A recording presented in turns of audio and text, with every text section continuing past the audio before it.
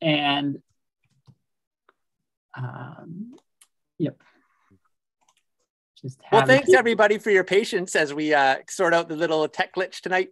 It's kind of a funny one. You know, it's kind of ironic for me that even happened. I feel very like calm and zen about it because I showed up tonight and I was feeling super scattered. You know, it's been Laura and I, my wife, we just got back from 10 days in the backcountry. And it was so nice to unplug and get off grid. We went up into this region called Temagami up here in Ontario. So, you know, literally didn't look at a phone or answer an email for a week and then just came back to just like a leaking pipe in our house and like some mice issues and like a ridiculous work list. And it's just been nonstop for days. And then even today was just super chaotic. So I showed up tonight and I was like, oh my goodness, I feel so underprepared. And I started feeling a little bit of anxiety. And then I went, I'm like, you know what? I was trying to form out notes, but I was doing it in this very like Western way where I was trying to like jot them down. I'm like, I can't even string my thoughts together right now. Like, how am I going to present tonight? And I was like, you know what, Chris, like, forget this, like, just be you, go outside, take a breath of air. So I went outside and immediately I got hit by this like cool fall breeze that was coming in. There's a slight breeze kind of out of the southwest tonight. And then I look up and there's the moon, you know, we're on our way into full moon. And I kneeled down just in this little grass by this pine needle. And I just took a couple of long, deep breaths and was like, okay, you know this topic. Like, why are you getting all worked up about this? You talk about this every day of your life. This is just you. So take a breath. And then so I came in and I was like, okay, I don't know what we're going to talk about, but I feel great and ready to go because this is just what we do. And then I get in and Charles is like, hey, we're having these tech issues and blah, blah, blah. And it's like, all right, it's all good. It'll work out. So I'm feeling great, everyone. Thank you for joining us. Thank you for being patient. I'm sure a lot of people can kind of relate to that craziness that the world often feels these days as it spins. So, and it's nice to remember that we can go outside, take a long, slow breath, tap into the moon, the trees, slow down, and just remember who we are in this, what our purpose is inside of this. So that's something I'm feeling thankful for tonight. And you know, I think it's really apropos. We're like, okay, we're going to talk about, you know, remediation, mushrooms, disaster, and you're like, oh, things aren't going as planned. And that's just how it goes. Like, you're like, oh, we've got a plan. Like, and you're like, okay, and it changes. And that's just part of how it is. Like, and whenever we work with natural systems, it is how nature works. It's like the general and then all the variation, which is exciting. Yeah. It's funny, just to share one more little kind of tangent off of that, Charles, then we can officially kind of start. But one of the many hats that I wear is actually in emergency and disaster management consulting.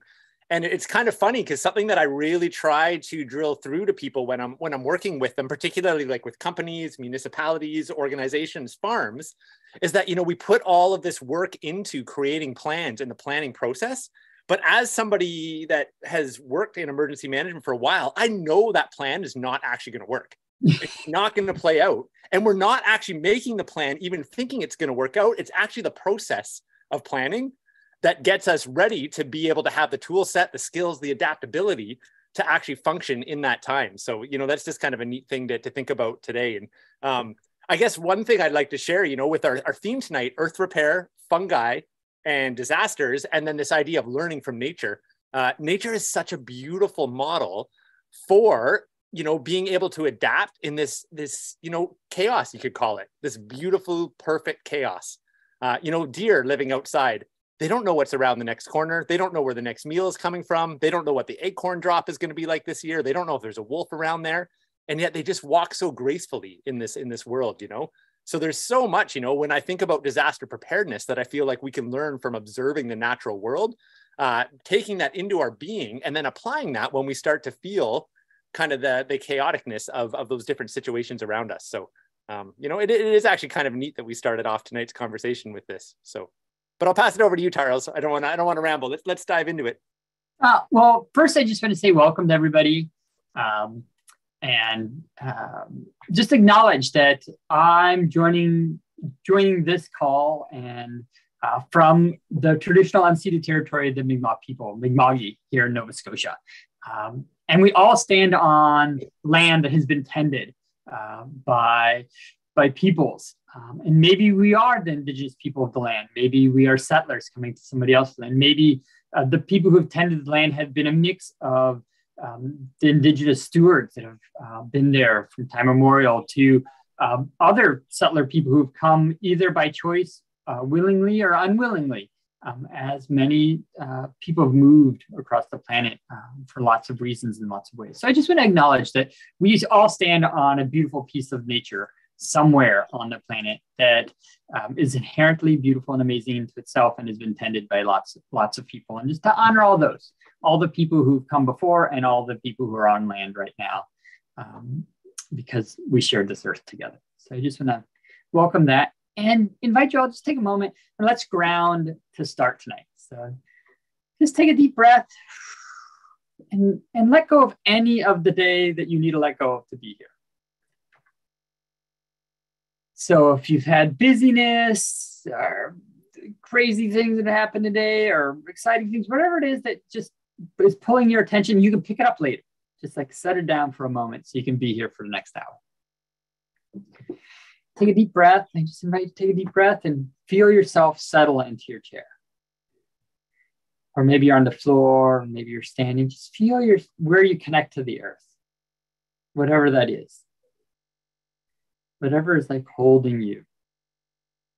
And allow the energy of yourself just to sink as if you became less physical and more spiritual. And just allow that mist of yourself to like sink down as if gravity was just like drawing it in, like a big hug, just like pulling you in.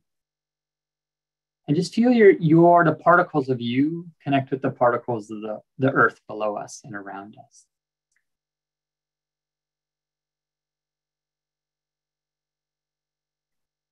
And as the plants breathe, and as fog rises, let some of that earth energy just rise up, because it rises up too.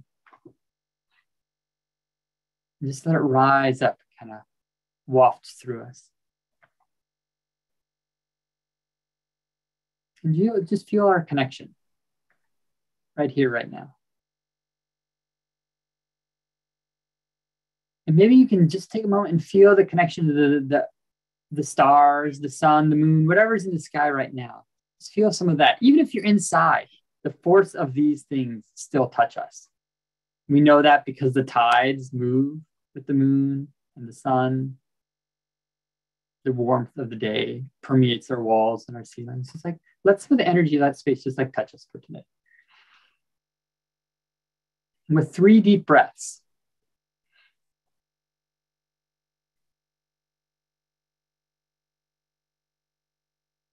I say,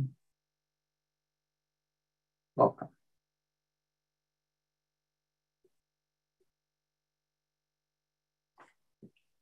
And again, my name is Charles Williams. I'm with Earth Activist Training.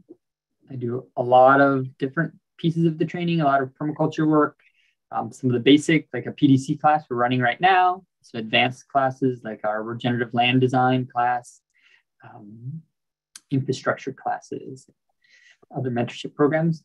But yeah, I'm excited to be here with you all and here with Chris, who's amazing in his mushroom and wilderness skills.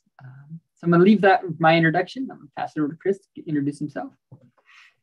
Yeah, hey everybody. So my name's Chris Gilmore, and I'm coming to you tonight from the ancient mountain ranges known as the Granite Shield. So I'm up in what's today known as Ontario, Canada. And I live right on the edge of, some of you have heard of it, Algonquin Park. There's a bit of controversy around the name Algonquin Park because this was the Anishinaabe Nation used to spend time on this land, or still do actually. Many live here today. But for a geological reference, Algonquin Park, which used to be a giant mountain range, and today it's these beautiful rolling hills. And we actually used to live on the edge of an ancient lake, after the last ice age. It's amazing to think, a good chunk of southern Ontario and all the way down to the States, New York, Buffalo, were all underwater. We literally would have been on that ancient beach that used to look over that water. That's where I'm coming from today and where I'm living. So, I've been working with Earth Activist Training in a few different ways for a number of years now. So my wife and I live up here in Ontario, and we run a wild foods business. So where we go and forage from the landscape, and we have a whole line of foods and drinks that we sell. We take people out on mushroom walks and ecology walks and help people connect with the land. And then I also have my project, which is Chris Outdoors, which is basically just me being me. And I have a lot of different passions in life. Self-reliance has always been a passion of mine. I've always questioned how sustainable and reliable is the infrastructure of our modern world. And, about 20 years ago, that sent me on a journey of wanting to know how to grow food and just how to do things on my own.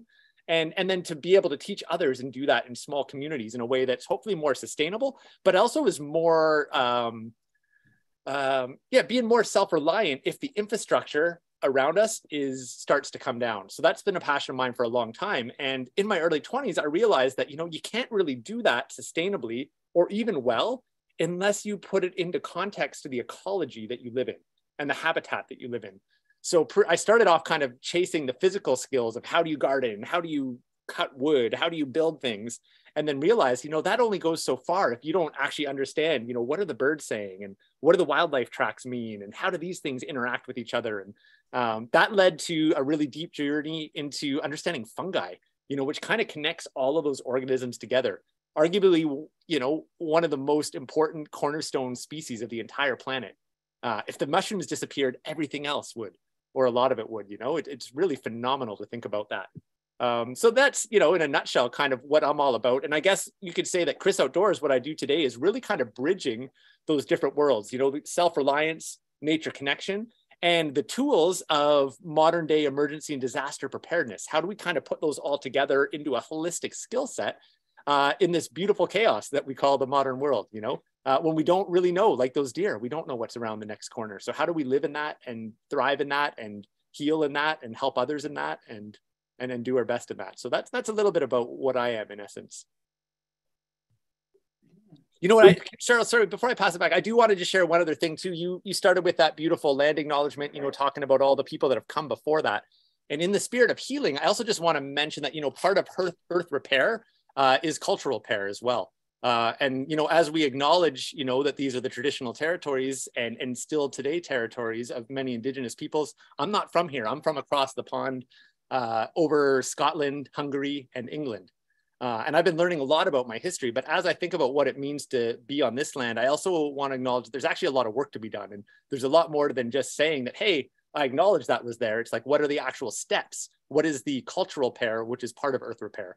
So I want to add to that, just the need for those two things to go side by side as well. Yeah. Well, I think you were going to lead us off talking about mushrooms. If you're feeling still called to lead off about mushrooms a bit, and then we'll get into a little more around disaster stuff. Sure. Yeah, I would love to. Great. So where we're going to go tonight a little bit, our conversation tonight was called Earth Repair, Fungi, and Disasters. And there really is a relationship between them. And, one of the things I think about when I think about fungi is this beautiful mycelial web. And it was really mind-blowing to me when I realized that a mushroom was not the organism. And for those that haven't had the discovery yet, hopefully you're going to have one of those moments right now. I'm sure some of you already know this already. But we see these little mushrooms, they pop out of the ground, they pop out of trees, and they look really cool. And you're like, oh, wow, look at this cool little organism. We can pick it, and some of them we can eat, and some of them, you crack them open and they oxidize and turn blue right in front of your eyes. But what was mind-blowing to me is that mushroom was actually the fruiting body of a way larger organism. And, a good analogy would be like a mushroom is actually more like an apple on a tree. When we look at an apple tree, we don't say, oh, the apple is like the organism or the whole thing. The apple is the seed. It's the fruiting body that allows the apple tree to reproduce elsewhere. Well, a mushroom is the same thing. The mycelium is actually the larger organism. And they've now tracked fields of mycelium that are literally as large as 3 football fields across. The exact same organism, 3 football fields wide, all growing underground that you would never even see other than these tiny little mushrooms that pop up that I used to think was the whole organism in and of itself.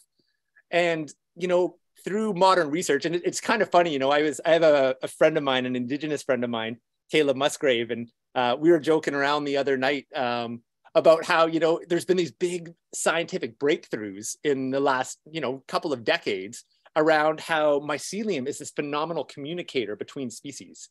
You know, this mycelium literally makes a web under the soil, but not only under the soil, you know, it literally grows up into the trees and into the grass and into the plants. We have fungi inside of our bodies. Fungi is growing on what looks like sterile surfaces. You know, it really is everywhere, the different species of fungi. And science has proven, you know, that fungi actually communicates information between organisms. It swaps DNA. It's a significant part of evolution. And it's been celebrated like this big scientific breakthrough, you know? So in acknowledging, you know, indigenous wisdom tonight, we laugh with my friend Caleb because he's like, our people have known this for thousands of years and you guys are acting like this is some big new discovery. Like we could have told you this like long before you even got here. So I just want to take a moment and acknowledge that as well, you know, that the deep wisdom in people that really just sit and listen and observe, and how beautiful it is and how much we can learn from that. So as we think about mycelium and our topics tonight, earth repair and fungi and disasters, I think a good starting point is to kind of understand a little bit more about the life cycle of fungi and the roles that they have in ecosystems. And did you make me, okay, I can, great. Yeah. I'm gonna actually share a slide here for a moment. So we're gonna start off and talk a little bit about the role of fungi in nature. And really this is just like scratching the surface of what these amazing organisms actually do. But there's lots of different ways to group organisms, but three really important groups in the fungi realm and three different ways that we could group mushrooms are to look at their ecological roles. So three different groups are saprophytic mushrooms, mycorrhizae mushrooms, and parasitic mushrooms. And I want to chat a little bit about each of these ones right now. So saprophytic mushrooms are the decomposers of the world. And a lot of the common mushrooms that we eat from the grocery store, like probably 90% of them, maybe even 95% of them are saprophytic mushrooms. A lot of the ones that we ID in the wild, the majority of the ones that we grow commercially are saprophytic mushrooms. And they play such an important role in the ecosystem because they're the ones that actually break down complex carbons and complex chemicals into simpler components that then allow other organisms, microbes, enzymes to come in and digest them and transform them into other usable ingredients for the web of life.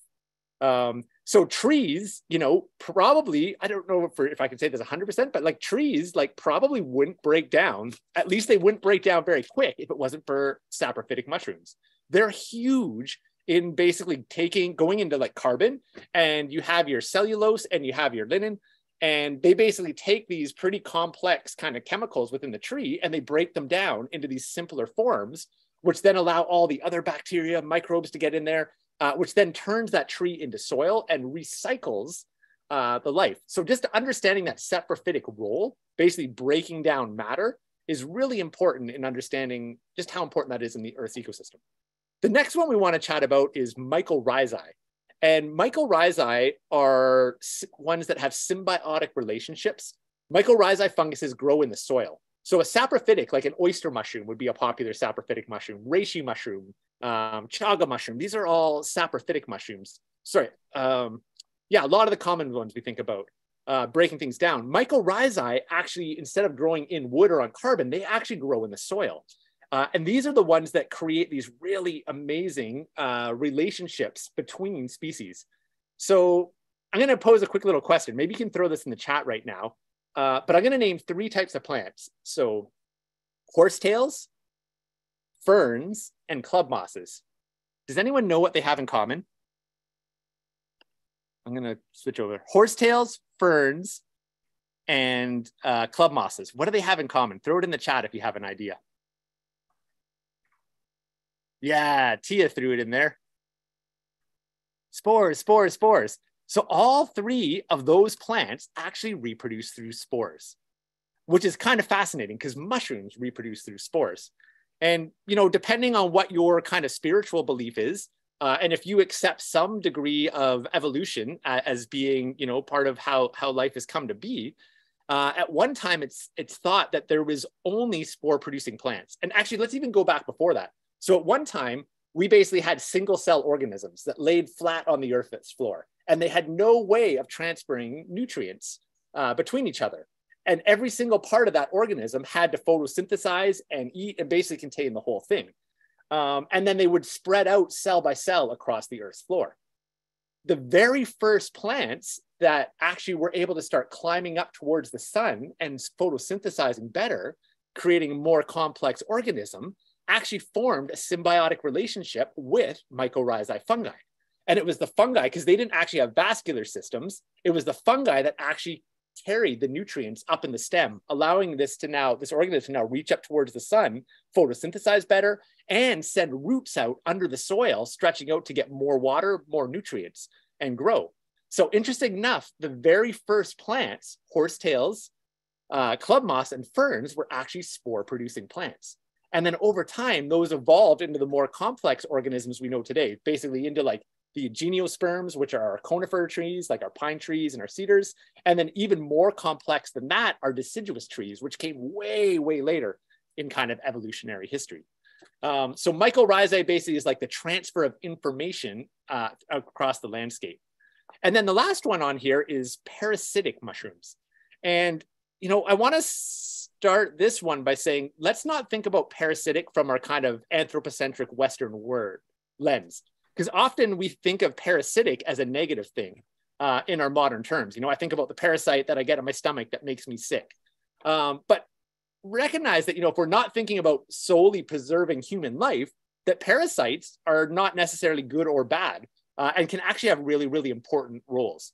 So parasitic mushrooms are basically mushrooms that infect a host and change that host for itself to live. And probably one of the more famous ones that some of you may know in the mushroom realm is cordyceps mushrooms that actually basically parasitize an insect and able to grow. And cordyceps create phenomenal medicine. When I had COVID a couple of months back and was quite sick, I was working with cordyceps and reishi to basically restore my nervous system and my cognitive function afterwards. And I felt like it made a phenomenal difference working with those couple of mushrooms. So I'm going to stop sharing for a second here. And let's chat a little bit. Now that we understand those different roles, we're going to zoom in on the saprophytic mushrooms a little bit, though. Because when it comes to earth repair specifically, as well as preparedness for climate change, preparedness for disasters, when we look at the role of a saprophytic mushroom in the natural world, all kinds of possibilities emerge on how we can actually grow our relationship with this species and utilize some of those gifts in our lives. So as I already mentioned, saprophytic mushrooms are one of the easier types of mushrooms to actually reproduce. And most of our edible mushrooms are made out of saprophytic mushrooms. And for myself, you know, I've had a dream since I was a young child, myself and my wild, of wanting to like live off the land, you know. I'd imagine a few people here can kind of relate to that journey. I don't even really know where it came from, but pretty young in life, I was like, oh, I want to live out in the woods and I want to grow food and live off the land. I don't even think I knew what that meant. And it's harder said than done, especially in this modern world where we have jobs and other responsibilities. So it's been a long journey, you know. I've been consciously working on it for 20 years now. And I would say out of all the things, so I live on a little homestead now. We've got, you know, 26 acres. We got a little kind of half-acre garden, and we have chickens and rabbits, and we've been doing some food forest stuff for the last 10 years. So we're growing a fair bit of food, but it's been a lot of work to get there. And, you know, there's not many things that we're totally self-sufficient in, meaning that we have completely closed the cycle. So we don't need anything from the outside world to reproduce it, and that we actually produce enough of it to live off of year round. The first thing that we were able to do that from, and it literally just like propelled our preparedness forward, was being able to grow and forage mushrooms. I'm blown away by how much you can grow in such a small space and how little work it is compared to the majority of annual crops I grow in my garden. I have mushroom logs right now that I inoculated 8 years ago, and they're still producing fruit 8 years later, with no annual tending other than harvesting. So inoculated them once. And then, you know, there is a bit of work that first year to inoculate them, but 8 years later, they're still producing upwards of 3/4 of a pound per year of mushrooms. And on top of that, you know, mushrooms, it's kind of funny. I don't know if anyone else ever had this myth for some reason, and maybe it comes from like the white button mushrooms in the store, but for some reason growing up, I always thought that mushrooms were just kind of like filler, you know, in your food, and didn't, you know, like they're white, like you can't have much nutrient value in them. Little did I know that you could argue they're one of the most potent foods that we have access to. And that's why everything in the forest eats them. Squirrels eat mushrooms, deer eat mushrooms, wolves eat mushrooms, bears eat mushrooms, for a very good reason. Birds eat mushrooms. They are chock full of protein. So mushrooms are very high in protein. They're high in vitamins, particularly vitamin D, vitamin A. And obviously this is going to change from one species to the next. They're high in minerals. And of course, all of this research starting to come out now into their medicinal properties, whether it's using reishi as a nervine or an adaptogen, or myself using it for nerve and cognitive function coming out of COVID, or respiratory issues. The anti-cancer properties that we're starting to see in all of these mushrooms are starting to scientifically prove. Again, I think there's people that have known that for a long time. It's phenomenal, the resource that they play. But the other part that I want to add to this, so one, growing mushrooms and then learning to forage them sustainably allowed us to suddenly have this crop that in a very small space, we actually grow more than a year's worth for my wife and I. And on top of that, we give a ton of them away. So we grow more mushrooms than we can eat in a year. It's the only crop that we produce more of than we can eat in a year. It's literally like 2 days of work a year for us, maybe a little bit more than that because it's kind of spread it out, but it's incredibly low work for that whole year of food. And on top of that, the mushrooms allow us to build our soil, feed our animals, and perform all of these other roles within the farm ecosystem. So our soil has started improving substantially since we got mushrooms. In the wintertime, we put the mycelium into our worm composter, and it speeds up the rate at which the worms break down the food and makes the worms even healthier, and then makes the excrement coming out of the worms healthier. So we're basically making supercharged compost. So when spring comes around and we're starting to do our starts, we're literally taking worm castings with worms that have been feeding off of mycelium, and then we're putting it into our plant starts to grow our vegetables for the year. So they are adding to the soil on the land. They're healing the soil that's damaged. They are healing our own bodies, and we're growing a year's worth in an incredibly small space with a pretty low amount of work. And then the last place I'll put on that, most of the things we grow on our farm, we're reliant on external things where we have to go out and buy seeds or buy plants or buy soil nutrients. With the fungi, we're able to actually now take certain strains, particularly aggressive ones with oysters, where we can actually take small amounts of it and then regrow it out on new substrate, get it healthy again, and then spread it again. So once you get it going, it's almost like a sourdough starter or a kombucha starter, where you're actually able to use it over and over again once you understand the life cycle, what it needs at the different stages of its life cycle. So they're just a phenomenal organism to think about. So I'm going to pass it back to Charles in a couple of minutes here, because I know we don't have a super long time tonight, but we just chatted about it from a preparedness perspective, or I shouldn't even say preparedness. I want to weave this into the preparedness and the earth repair part before I pass it back to Charles. So one aspect of preparedness is thinking about self-reliance, right? If food becomes more expensive, if the grocery store is shut down for a small period of time for whatever reason, when disaster strikes, do I have enough food in my pantry to get by for a little while?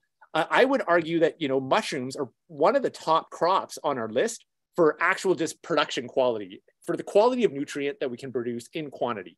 And I think I've made the case for that. But beyond that, how they relate to preparedness. So one, you could make the argument from a prevention perspective, if we're able to produce more food locally, we're actually not contributing to some of the problems of climate change to begin with. But they also now have this ability to start healing damaged landscapes. And whether this is healing a landscape before a disaster happens to hopefully prevent the disaster from being worse, or whether the disasters actually come through and strike, and now we're actually working with the mycelium nation to actually go in and heal and restore that ecosystem back to health again faster. They can play this amazing role in earth repair and disaster response. So I'm going to share a couple quick, sorry, I'm seeing a bunch of questions pop up there. Maybe Charles, you can feed a couple of those to me, like at the end, if we have some time, if you're just kind of taking notes, or we'll do a little Q&A at the end there. But so back to disasters though. Mushrooms play, or disasters and earth repair. So knowing that mushrooms have this role as saprophytes and they break down matter, what's phenomenal, the same way that they can break down cellulose and the lignin in trees, they can also do that with complex chemicals. So all of this research is starting to go into what we call mycoremediation, where you can now take mushrooms and you can infuse them into soil that has oil in it, or gasoline in it, or PCBs in it, all these different chemicals inside of the soil. And the same way that the mushroom goes into the wood and basically takes these more complex chemicals and breaks them down to their simplest form, so then the other things can get in there and it decays, mushrooms also have the ability to break down a number of complex chemicals. They also have the ability to accumulate heavy metals. Now, this is not all mushrooms equally. These are certain species, some better than others, have the ability to pull toxins out of the landscape. So there's a number of mushrooms that will pull lead out of water or out of soil, that will pull mercury. And what's interesting enough, that lead can actually be then recycled out of the mushroom and turned back into something else if we need to. And then on top of that, you take a damaged soil site. And this is, I'm going to share one little piece here around ecology. I shared about how I realized if I wanted to get into preparedness, farming, environmentalism, I needed to understand ecology. Because how do they work? If we start thinking about the roles of plants in ecosystems, right? Around here, if you get really, really compressed soil, and think about this, around where you live, places that humans have compacted it. So whether it's an old construction site, the side of a road, what are the first plants that you see start to grow in those ecosystems? If you want to think about earth repair, learn and build a relationship with the first plants that start to grow in a damaged ecosystem. So the ones that come to mind for me here are mullein and burdock and yellow dock.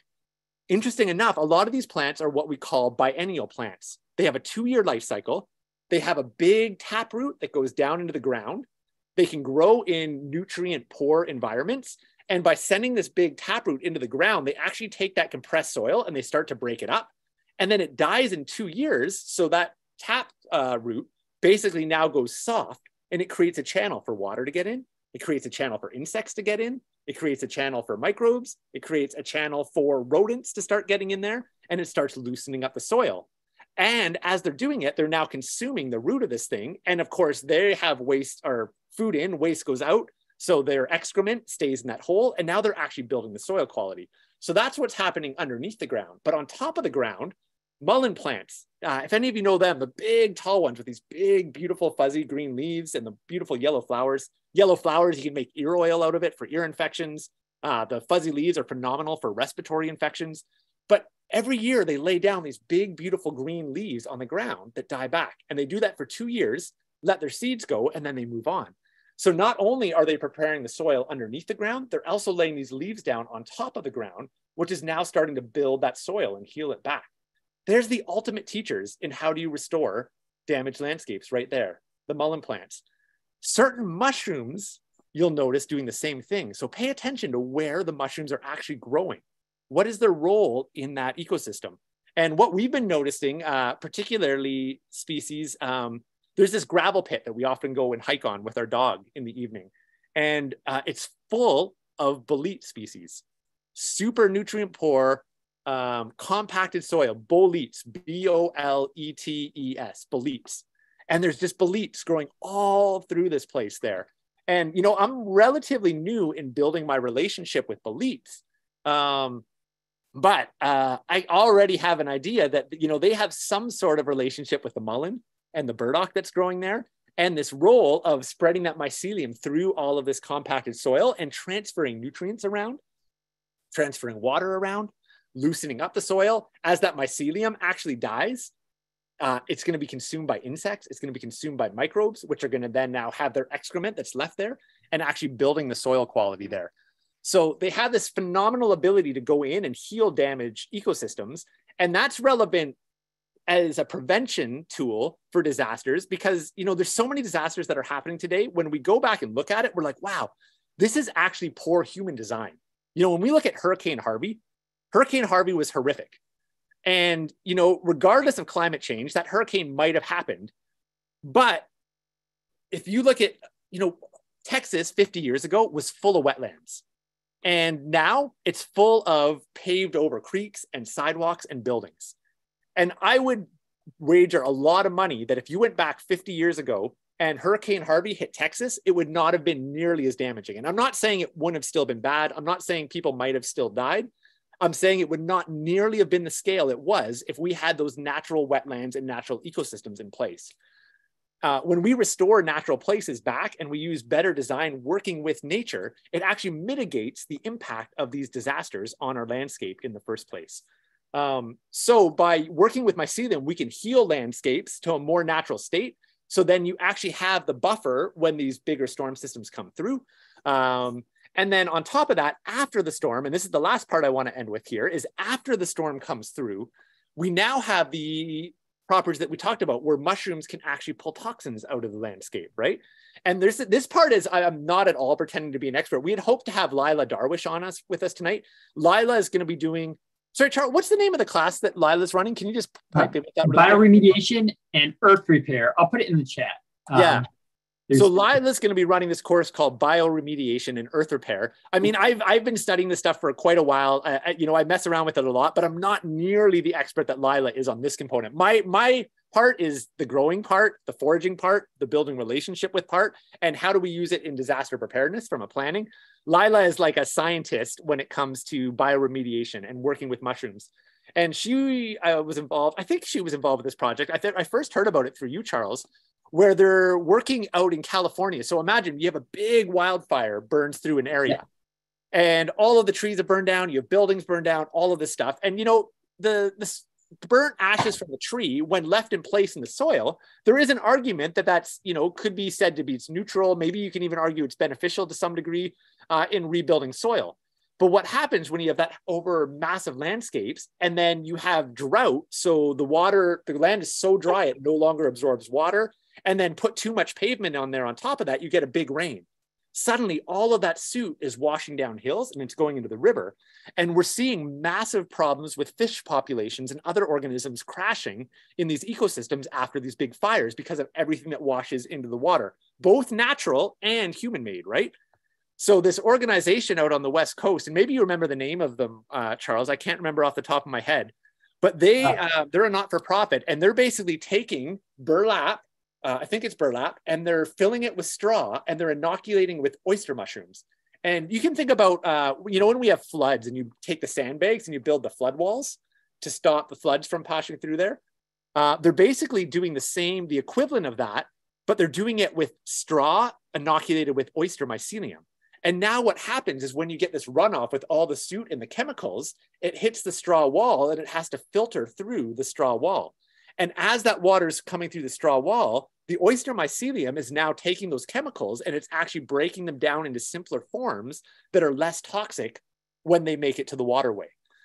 So there's actually all of these new things happening where we're starting to use mushrooms in response to disasters, response to oil spills, response to other toxic leaching out on the landscape.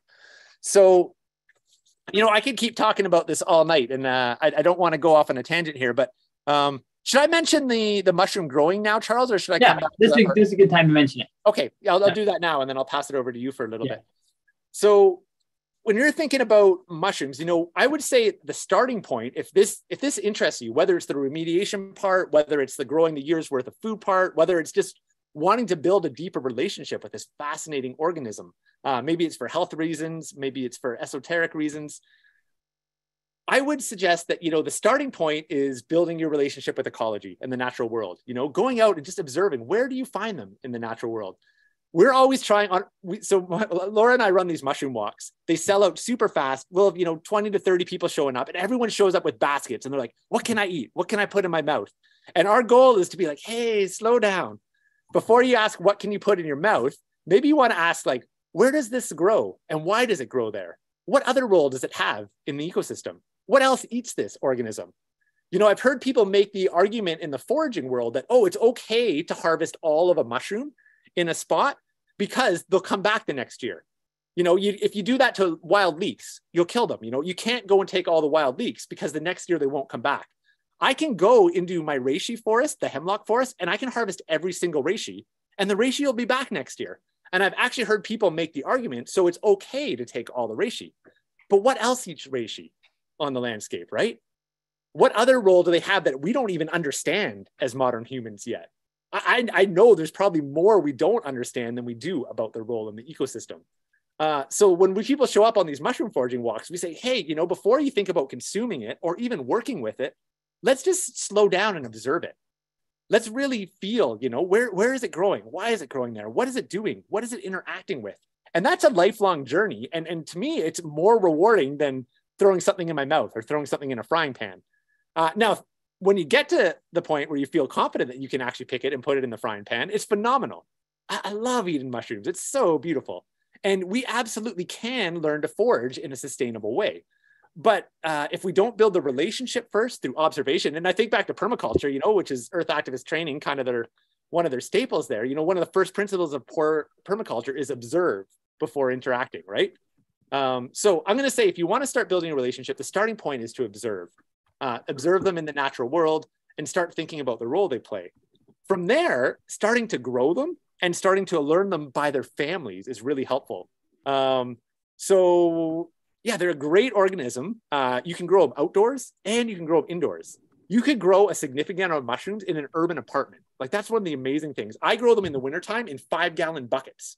You can grow them, if you drink a lot of coffee, you can grow them in your coffee grounds right beside your sink, right? There's so many different ways you can grow them inside. And if you have a little bit more space, we can grow them in our garden beds. Even if you just have like a small container garden in a backyard in the city. I wish I had a picture of it, but we grow wine caps underneath our squash and our pumpkins. So you literally have squash and pumpkins, and they create the shade that the wine caps grow up in underneath. And they're building the soil to give us healthier squashes. And we put down mulch, and they're helping break down that mulch. So they're actually part of building the soil healthier as we're growing pieces in them. So starting to grow them is a phenomenal next step. And then from there, starting to learn to actually ID them in the wild. And I would recommend, when I first started trying to learn mushrooms, I started trying to learn them one at a time. And there's too many of them, and they look too similar. So start by learning the parts of a mushroom and start by learning the families of mushrooms. There's bolete mushrooms that have pores. There's guild mushrooms. There's coral mushrooms, right? There's conch mushrooms that grow on trees. So if you start with the basic groups instead of the individuals and figure out what's similar about those groups, how do they act in nature? What are the parts of those groups? It's really going to speed up your learning curve on starting to build that relationship and getting yourself to the point that you might actually be comfortable harvesting them to eat, knowing that you're safe. And you do really have to be careful with mushrooms. There are more toxic and poisonous mushrooms around here than there are plants. And some of them that will kill you. So it is something you really got to know your stuff with. So I'm going to leave it there for right now as the journey point there. What I did want to share with the group, though, if anybody would like to have a mentor and support in this, my wife, Laura, and I have been taking what we've learned over the last 20 years of doing this, and we've turned it into a course that we've simply just called the Mushroom Course. So our mushroom course is designed to help you grow an abundance of food in a small space, even if you live in the city. It's designed to help you save quite a bit of money because mushrooms are super expensive in the grocery store. And you can literally buy one bag of spawn and you can just keep growing indefinitely. So you can buy a bag of spawn for $30 or a mushroom grow kit, and it'll give you like kind of 2 or 3 flushes of mushrooms, which is great. But what we teach you to do in the course is take that $30 thing of spawn and now actually spread it into more bags, spread it into straw, spread it into coffee. And suddenly, instead of growing, $30 of mushrooms, you're growing thousands of dollars of mushrooms. And suddenly you have a year's supply that you're growing. So we teach people how to grow indoors and out, multiple different species, multiple different techniques. And then we also have a bunch of lessons on mushroom ecology. So what are the roles in ecosystems? And I've been following my wife along as she does her mushroom walk over the last year. Because what we find all the time, people will come on our mushroom walks and then they're like, oh, they came with their basket and like, I can't wait. I want to know what I eat. And they leave being like, oh my goodness, there's so much to learn. And I can't even remember the first 5 mushrooms we talked about. So I basically filmed her breaking down each one of these mushrooms and talking about the ecology, talking about the parts, talking about the relationships with other species, and talking about the edible properties, cooking and stuff like that. So we have our virtual mushroom walk, which is all these recorded videos with my wife. We have the ecology lessons. We have this fun thing called the mushroom scavenger hunt, where we teach you the 8 main groups and then give you a printout so you can actually go out and start to learn the groups. And then we have all the lessons on growing species indoors and out. So if anyone is interested in joining my wife, Laura, in this course, it's running continuously online. And you can go to themushroomcourse.com. And we have a special discount for the crew tonight. If you enter WILD30, it'll give you $30 off. So just let me put that in the chat quick. Oh, am I putting that right? I think that's right. So themushroomcourse.com and then wild30 as the coupon code will get you $30 off. And for anyone tuning in from the US tonight, which I think is a lot of you, I looked at the exchange rate today and it's crazy. But it's like almost like 35% right now or something stupid like that. So if the course is priced in Canadian dollars, so if you're from the US, you basically get like another like $30 off of the course, or sorry, another 30% off of the course with the exchange rate put in. So $30 off of the coupon, 30% with the exchange rate, mushroomcourse.com, wild30. We'd love to have you come along on this journey with us if you're interested. So I'll leave it there. Maybe there'll be a bit of time for Q&A at the end, but I've talked a lot, Charles. I sorry if I took up more time than I was supposed to. I'll pass it back to you. You know me when I get going, so. No worries, no worries. There's so much excitement, so much out there.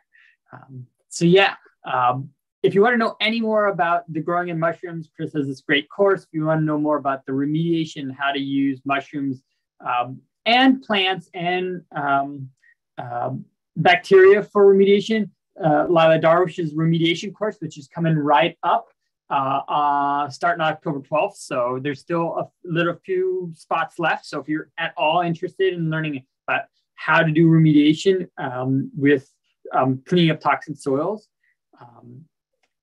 Laura and I hope to take one of those spots with Lila. I'm pretty pumped about that one myself. She's like a ridiculous wealth of knowledge of that kind of science side of it and the disaster application of it. Yeah, and she's been doing it, which is great. You know, she comes with a very, very practical approach. And then if you're interested more about the general disaster kind of design, Chris is going to be doing that starting in next year in February, I believe. January. So that course will be starting then.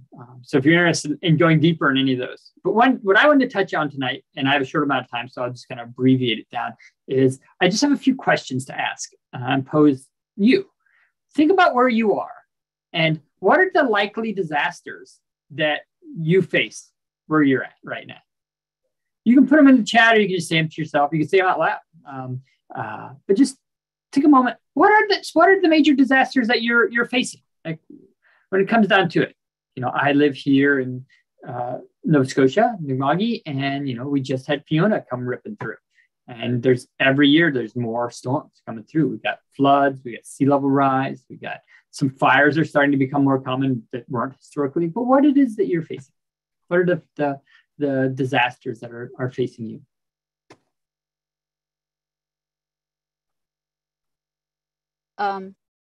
Fire, tsunami,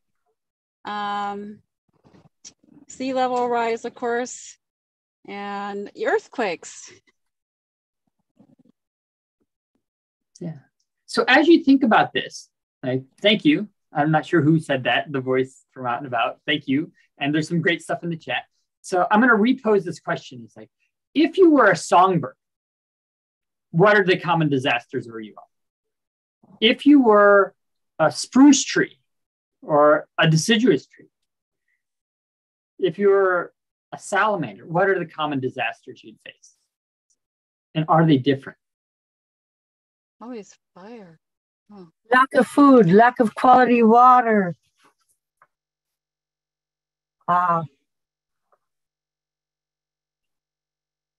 Still earthquake.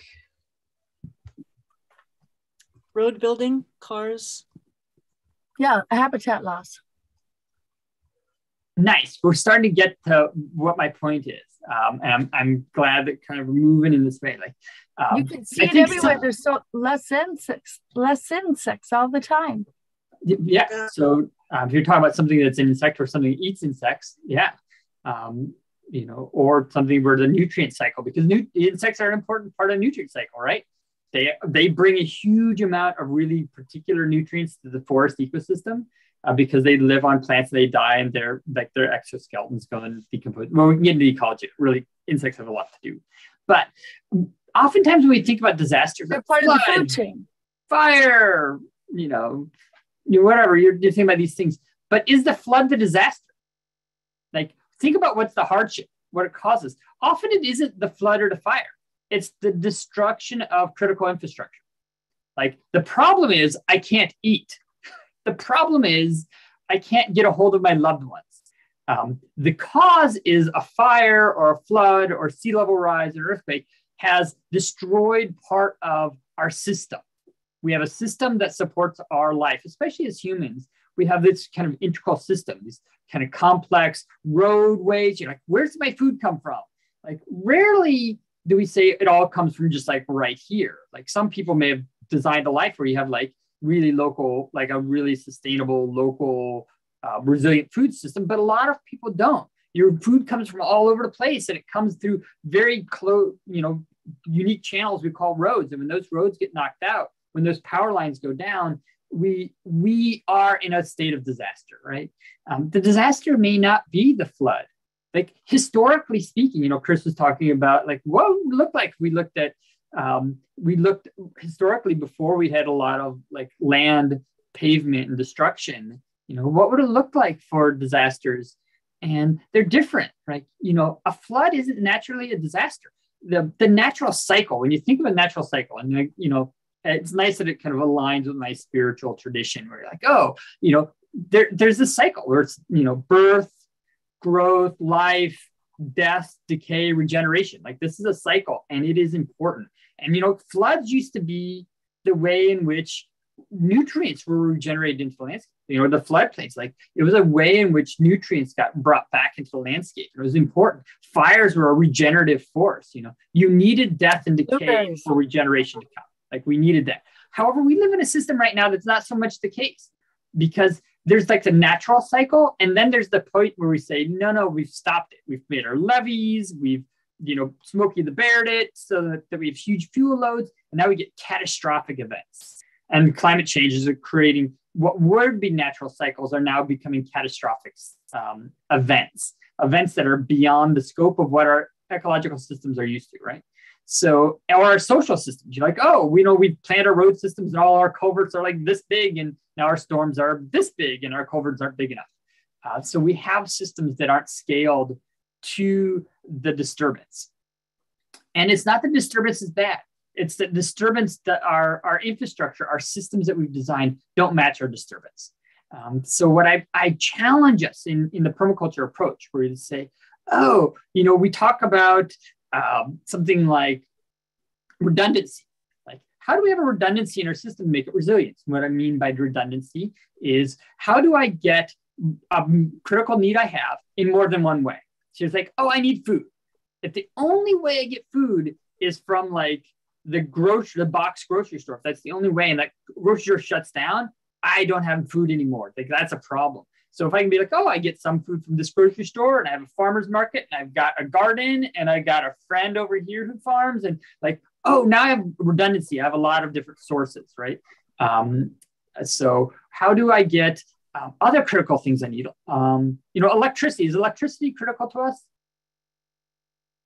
Maybe. You might say so, but I would say that electricity allows us to do critical things. Electricity allows us to eat. It allows us to maybe do work that gets us paid because we use that. Like there's complex systems. It allows us to do a lot of things, to see at night. Is it critical for our survival? Well, yeah, because it allows us to do all these things. It allows us to contact loved ones, which is important, like our emotional well-being, right? So how do we get our energy? Like, well, if you say, I have a coal-fired power plant and it comes through these lines and it comes in this particular way and it gets to me, it's super like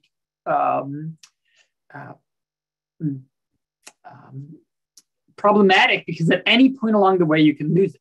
The power plant could stop. You could have a break in a line here. You could have a break in a line there. And then, one tree comes down and you can have people out. There's people not far from me that have had no power for 11 days.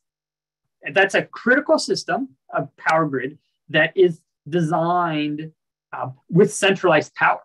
It's a centralized power system. And that says that you have power in one place and you distribute that to everybody else. But there's lots of places along that you can have it break down. It reflects our social system too. We have a social power system, where there's a hierarchy of power and it's centralized. And I think part of what we are talking about is how do we decentralize some of our systems? How do we look at disasters as not these events that happen to us, but they're events that happen to the systems that we've created And if our systems can't handle it, we may want to reconsider our systems. So right now, rebuilding is happening up here. We're rebuilding. Like people are madly putting the power lines back up right where they were in the same way they were set up in the same situation. And next year, there's going to be another storm. So the question is, if we live within cycles and systems, if we think about a system that we live in, like how does our infrastructure, how does our critical systems reflect both a redundancy? So we have many ways to get that. How do they reflect the understanding that we live in cycles? So that there's this birth, in our electrical grid, there's a birth of it. It happened. There's growth. It got bigger. It's going to grow some more. For staying in below a 2 degrees rising in carbon in North America, we have to about double our grid. Like the grid has to double in size, and our electrical generation has to become green electrical generation from coal-based and fossil fuel-based. So our grid's growing, like we're growing. But if that system follows the natural system, birth, growth, at some point, parts of it dies. And then there needs to be regeneration. The question is, how does that regeneration look different than what was before, if before isn't working anymore? So this is for urban, this is for rural, this is a question about systems. So this is something that's going to be talked more about in lots of our classes, and I'm running out of time, so I can't delve into like, then what? So I'm going to leave you the cliffhanger. The cliffhanger for everybody is like, and then what do we do? When we have these systems that are centralized power systems, whether they're social power systems or grid power systems or food systems that have centralized distribution systems. And how do we shift those to becoming ones that understand the ecological system, which is this idea that we work in cycles and that those cycles support the growth of the whole. Like death is not a bad thing. Parasitic mushrooms aren't necessarily bad. They are part of a larger system, and we need to understand the system. A flood is not a bad thing if we're ready for it because we've designed well, versus if we've created a system that was designed for there being no floods, or with very little thought about that. So we need to reapproach how we think about design and disaster and response. But I'm out of time, so I can't answer any of the questions, but I'm just going to say, come to Chris's class, come to Lila's class, come to some of the Earth Activist training class. I do one on infrastructure in particular, and we can talk more about it there. Come to our social permaculture ones that talk about how do we do it within a social context, not just a like nuts and bolts on the ground, but how do we do it in our social relationships and social design organizationally. I'm going to leave it with that. I would love to, I know we're running over here, Charles, but I would love to just share one quick concept there. I threw a word in there, and there's this guy I met a number of years, Bob Stilger, a fascinating gentleman. He spent a lot of time over in Japan prior to Fukushima and then supporting them afterwards. He does a lot of amazing work through his organization's news stories on the West Coast. And, we were reflecting on the role of disasters in regeneration. And he brought up this term that I thought was fascinating. He said, we have these things called first responders in our modern world. And first responders are essential. When somebody breaks their leg or gets in a car accident, you need a first responder to come in there and save their life. But there's this interesting psychological thing that happens that even when our systems don't serve us, when they get thrown into disarray, we tend to want to cling on to what we had before because it's what we know and what is comfortable. And what Charles just referenced there is, how many of these, like, who goes nuts, like when we look at these hurricanes in Florida and the infrastructure, and we're like, this isn't new. The hurricanes are getting worse, but they've been happening for a long time. And every time we just build back the same way that we did before, maybe a little bit stronger, right? And there's this natural psychological impulse to cling on to what was there from before when things are throwing out of disarray. It's really hard, as a lot of us know, as environmental activists, to make change in our system because there's so much money and there's so much just commitment that's gone into the current infrastructure. So when we think about regeneration, the lesson of the mushrooms and the lessons of nature right now, when disasters come through, even though suffering happens in it, there's actually this brief window in time where we actually have the opportunity to say, hey, stop. We've been trying to change this for 40 years and have got nowhere. And now it just fell apart overnight. We actually have a moment right now that we could actually rebuild this in a different way. And he coined this term called regenerative responders. We need first responders that save lives in the disaster, but we need regenerative responders whose job is to basically look for those windows when nature takes down a system that's no longer serving us and can say, hey, pause before we build this back. Could we actually do things a little bit differently? So I just thought that was a really beautiful term to kind of think about and maybe end with tonight. And it's a big part, you know, as I mentioned, I started working in municipal emergency management and working with businesses, and I loved it and learned a lot. But the reason I kind of went from there and started working with Earth Activist Training and Our Eco Village and organizations with that instead is just like the number of emergency planners that have no understanding of nature and ecology and don't even know that there's importance in that is kind of mind-boggling. And it's like, wow, how do we design systems? If our planners don't understand ecology, of course, they're fragile systems to begin with. So a lot of the work that we're doing here with Earth Activist Training in these classes, and Charles had referenced one that I'm going to be teaching this winter, and it's called, what is it? Earth, water, no, sorry. Fire, flood, drought, disaster, community resilience.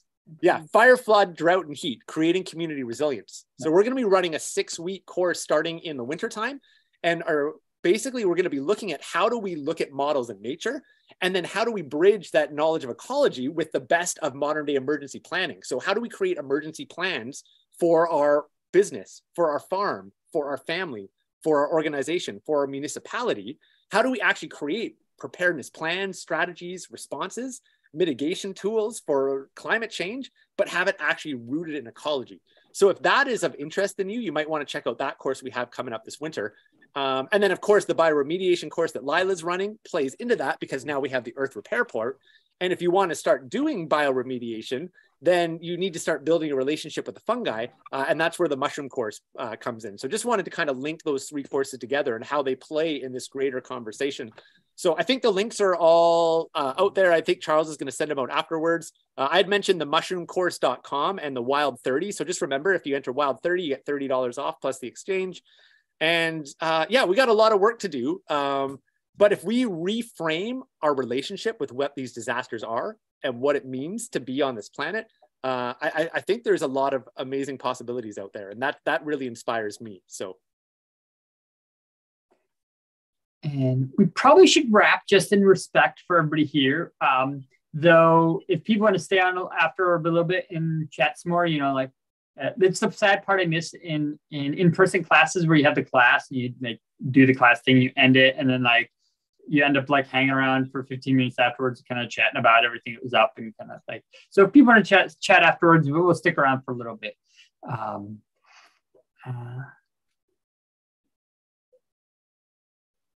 Yeah, Kim, I hear you. The exchange rate gets hard when it works the other way around. So, yeah, but Kim, if people are really wanting to do a class, I will commit to working with you to figure a way to make it possible. So we have to set the prices. The exchange rate is never going to be great, or not never going to be great. Right now, it is not great for going that way. But if you are interested in one of these classes and it's economically prohibitive, but you're really excited about doing it, I'm going to put my email in here. Write me, we'll figure something out.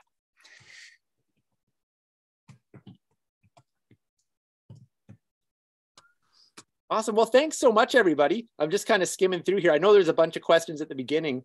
I kind of forget what some of the main ones were coming through. But there was one about preserving mushrooms. Oh, yeah. And then there was one that wasn't answered. It was like, what mushrooms are you feeding your worms? Okay. Yeah, so I can answer a couple quick for those that want to hang around for a second. So my favorite way to preserve them is actually drying them, because it doesn't require refrigeration.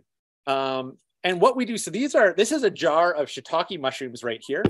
One of my favorite ones to grow. We grow these mostly on logs. And so what we do when we harvest them, we actually lay them out in the sun the day that we harvest them. And our mushrooms will actually absorb more vitamin D out of the sun rays into the mushrooms if you lay them in the sun for a little bit. So we'll start off by laying them out in the sun, letting them absorb in that extra sun energy. And then we'll basically just dry them either into a hydrator or just on screens in a back room with a fan going over top of it. And then all winter long, we put these into our soup stocks. And we also do an amazing mushroom chai.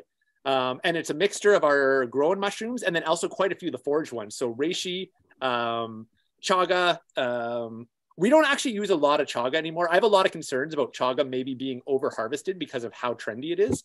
And there's so many other mushrooms that have all very similar compounds, you know, our foamies, fomenteris, like our horsehoof mushrooms, and our birch polypore.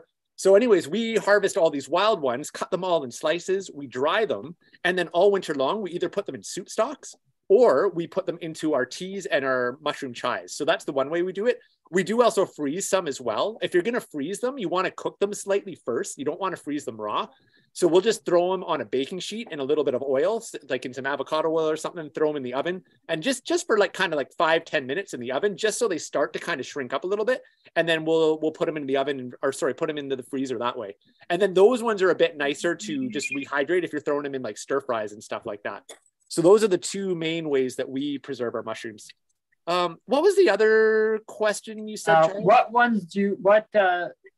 mushroom do you feed your worms? You said that you use your spent mushrooms. Yeah, so this one's really a really cool cycle. So one of the probably least sustainable food choices that I absolutely love is my coffee. I do my best to buy, fair trade and good quality that comes from a good place, but I love coffee. So in the winter, we actually take our spent coffee grinds and we grow oyster mushrooms out of our spent coffee grinds. Then so you get kind of 2, 3, maybe 4 flushes off of your coffee grinds. Then I take those coffee grinds with the mycelium in it and I drop that into my worm composters. And then the worms are eating not only the spent coffee grinds, the mycelium there as well. And it's basically supercharging that worm food. I also grow in straw indoors in the wintertime. So I grow in 5-gallon buckets and then I pop holes in it. And I will too, same kind of thing, I'll get kind of 3-4 flushes out of the straw. Now, if it's in the summertime, when that straw is done, I'll actually go and put it in a garden bed with more straw and mulch because it'll actually start to regrow again and kind of bring back its vitality and start to produce more mushrooms outside. It's so cool what you can do with mushrooms once you start understanding what they work. But in the wintertime, the indoor ones will also take the straw and we'll put that into our vermicomposters as well. So, also just taking that straw that's also been used and just putting it on your garden beds, even if it doesn't regrow mushrooms. Hopefully a lot of you know about the benefits of mulching with straw on garden beds for building soil, basically it takes like kind of a desert and it turns it into an ecosystem the same way that leaves do that on the forest floor. And suddenly it brings in all the good organisms, it brings in the microbes, the fungus, and now you have an ecosystem. So you have beneficial organisms building the soil, but also keeping pests down. So you can do that with straw on its own, but when you put the mycelium spent straw on there, then you're also adding that into the ecosystem as well. So it's building the soil even quicker and even better. So that's kind of what we do with it. How easy are they to cultivate? It really depends on the species. Oyster mushrooms and wine caps, I would suggest. And so if you're going to grow outdoors in logs, shiitake is a great one. If you want to grow indoors or if you want to grow in garden beds, I would suggest wine caps as your starting point. But oysters and wine caps and shiitake are all fairly easy. When you get into like lion's mane and maitake and reishi, it gets quite a bit more complex. But I would say that, there's definitely some tricks. I've had a lot of failed batches and a lot of mistakes. So that's one reason you might want to think about checking out the course if you want to shorten your learning curve. I've definitely had things go moldy. One of the most common mistakes we get in my course actually is people will be like, "Oh, Chris, I just threw out all my stuff," and they'll send me a picture and they just threw it out and they thought their mycelium was mold.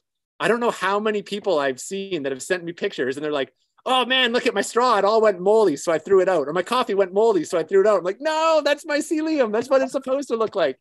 It kind of looks like mold when it starts growing. But, these are the kinds of videos we have in the course where I'm like, hey, this is what mold looks like. This is what my white mycelium looks like when we're getting going there. So and they're all fungi. So, you're all working in the same. Mm-hmm. But we should take a moment and just say thank you to everybody. And we can continue afterwards. But I just want to create a moment to be like, thank you everybody for coming. Earth Access Training really appreciates this, and Chris for bringing this together. I want to also thank the admin team that's behind all this that we rarely see during this, all the support people. So big appreciation to both Elizabeth and Mariah on the Earth Access Training side for all their support in this, and Starhawk. I want to give a thank to the elements that provide life for us all. To all the elements, the sun and the moon and the earth that hold us. So, blessings to that, and thank you all for joining us. I hope you have enjoyed your time here. As I said, you can stay on. I'm going to stop the recording now. So this is kind of the formal closing it all. But we'll chat some more. And if you like any of these courses or are interested, you can check out Muskoga. You can check out Earth Access Training. We have some great things coming up. Thanks, everybody. And to all the unsaid things that weren't mentioned in our gratitude. Mm-hmm.